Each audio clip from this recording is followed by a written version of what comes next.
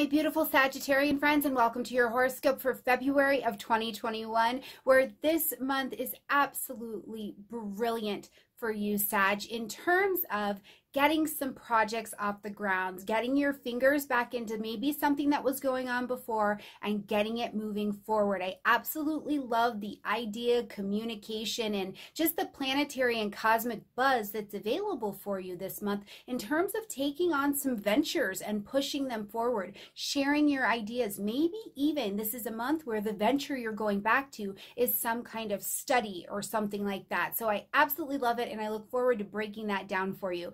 Now, the eat and greets are continuing on, and I've made it even easier for you to access who's coming, when, what we're going to talk about, put it in your calendar, all of that good stuff. You can go to stormiegrace.com and not only see all of the beautiful friends that are coming in February, but you can see when they're coming by checking out the calendar right there on the homepage. As well, I have put in that calendar all of the astro events that are coming up through 2021, so you can check them out, be a part of those as well. And I also hope that you are taking advantage of your winter solstice appointments. Everything will be in the description box down below, okay? All right, my beautiful Sagittarian friends, let's get in here and let's see what's going on this month. Oh my goodness, before we do that, please make sure you like this video, comment, share, subscribe, and if you are already subscribed, please make sure you hit that notification bell so that as soon as we are doing an event, a live, an eat and greet, an impromptu, whatever, you're getting the notification that we are on and popping right away. All right, Sag, let's take a look. So right as we come into this month, one of the things that we want to keep in mind is that Mercury is still retrograde. Mercury acts as your relationship planet in your chart in one area because your opposite energy, the 7th house in the general, is ruled by Gemini. So as the mercurial energy is retrograde here, one of the things I considered for the month is that, you know, relationships could be feeling like they're moving a little bit slowly or maybe even a little bit backwards, like you're reviewing them in some way. But with Mercury retrograde, the other thing we just want to consider in general and keep in mind is that the first half of the month is not the strongest for making the new decisions, right? And actually putting them into action. Maybe what you're doing is writing a lot of things down. You've got information coming to you, you're considering it, put it in the faith box to see if that's the right thing for you. So just keep that in mind. Now, your strongest days to make new commitments, new decisions, sign those contracts is going to be between the 21st and the 27th of this month. So jot that down so that you can make all those big decisions after Mercury comes out of retrograde. But definitely reevaluate and consider as much as you need to, okay?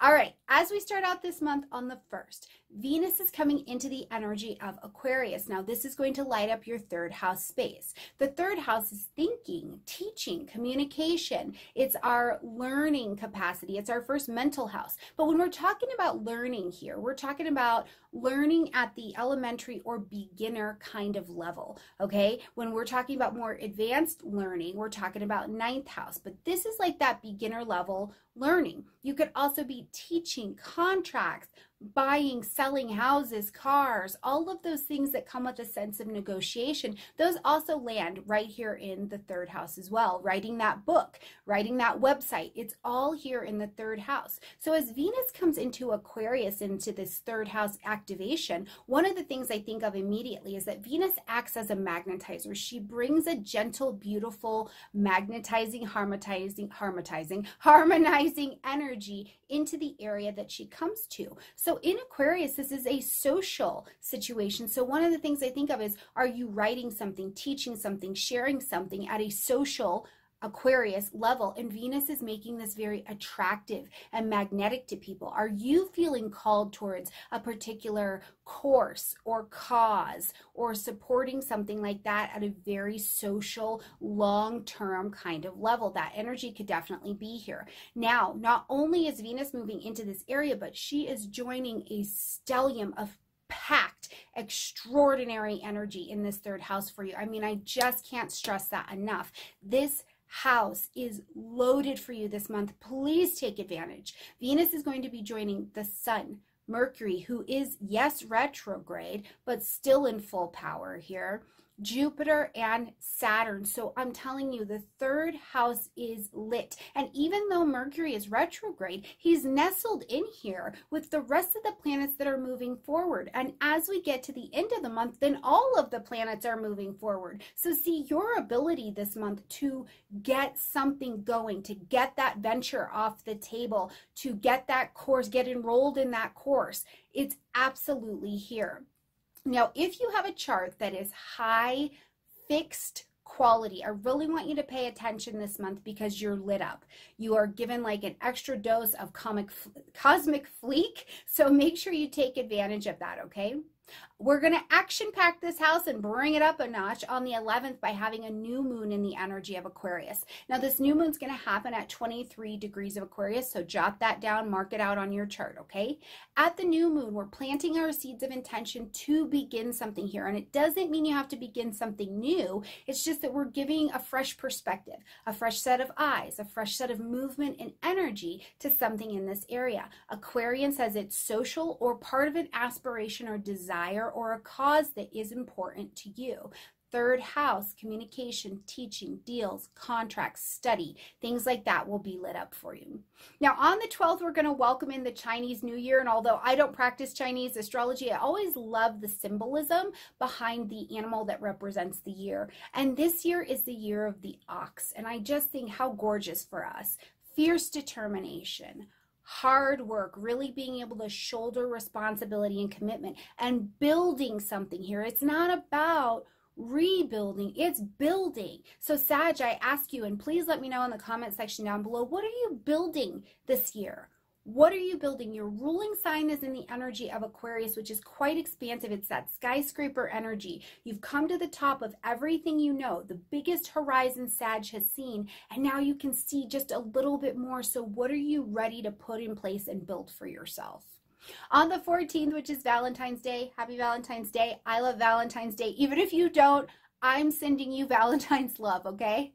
But on the 14th, we've got Mercury, who's still retrograde, in conjunction with Jupiter. I love this day. I feel like it's a nice highlight because as Jupiter and Mercury come together, your ability to negotiate, do business deals, have conversation. It's like sweet conversation is available to you. And because Mercury is retrograde, again, I think you're going back to a project, to an ideal, to an aspiration that you had before. And now you're talking about it because Jupiter is ready to expand that thing. He's showing you the wisdom of learning and reevaluating what this past situation was so that you can bring it and launch it forward. And it's probably at a social level, or it's around a cause, maybe even a friendship or something that is important to you, okay?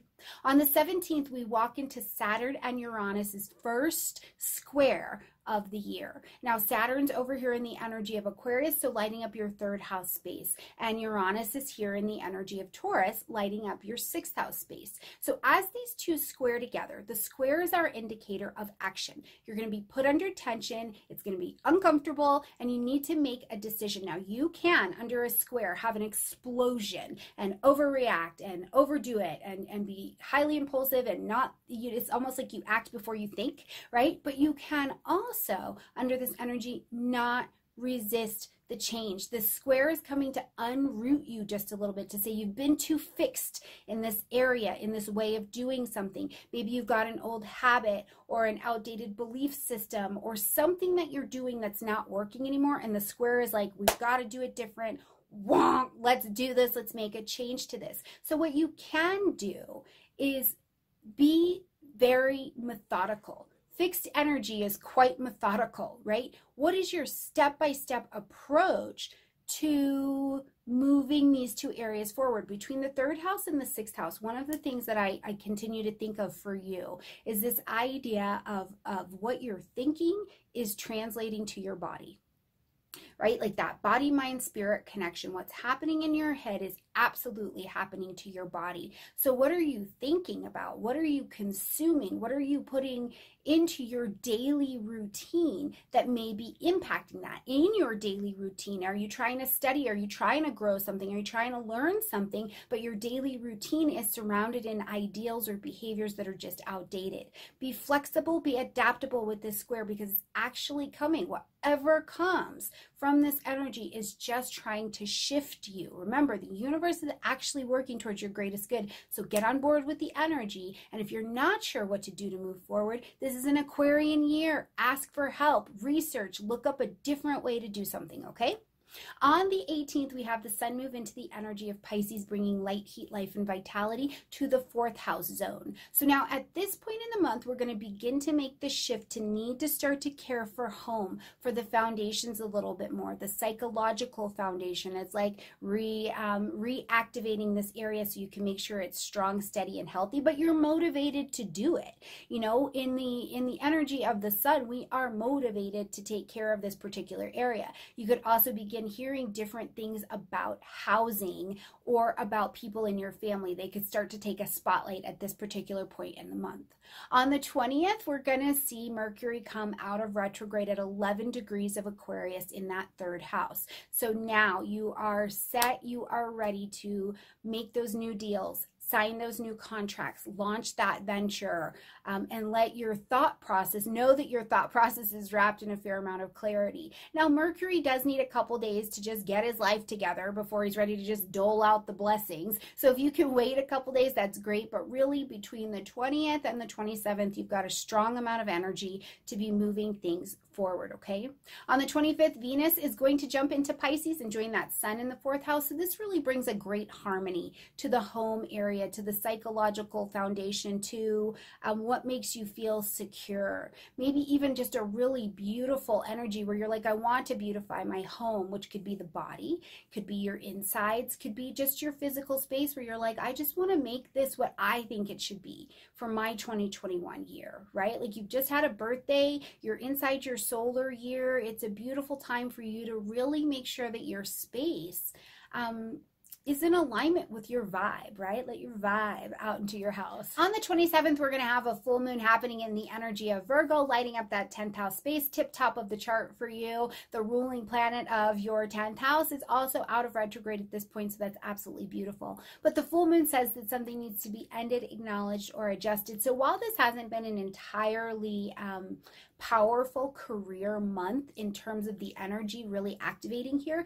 you've had enough happen in the 4th house that we could definitely see some shifts or adjustments needing to be made to that 10th house for sure. Now, as we close out this year, we're going to close on the 28th under a grand Earth trine, and I absolutely love that. Not just because I'm an Earth sign, but I think it's really practical for all of us. So we've got the moon over here in Virgo, we've got Pluto in Capricorn and Mars in the energy of Taurus forming this beautiful trine. Now, a trine is a pocket of energy, and it's an opportunity of ease. There's an opportunity here, but you have to go to the opportunity, okay? But under the energies of Earth, they are grounded, they are practical, they are material. So if you make decisions in a grounded, practical way, you can really have a nice impact on your material reality, especially on the things that you're doing day to day. If you have not been at this point in the year, Sag, supported or felt like you had the right kind of support or the right kind of information or the right kind of alignment with groupings, or you're ready to bring in a new alignment with groupings. Like I said, this is a month where you may find yourself really feeling passionate